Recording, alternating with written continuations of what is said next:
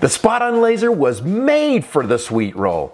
We roll a couple putts to find exactly the right break, and when we've got that confirmed, the next thing we do is simply slide the spot-on laser on the back edge of the sweet roll, project the dot onto the target. It's perfect. Doesn't matter if it's bright sun or cloudy, you're going to be able to see it just fine. When we do that, we put a T in front of the dot that we found on the target line, and that becomes our aiming point to hit a putt the proper direction with the proper speed we've selected. The spot-on laser will make your training that much more productive.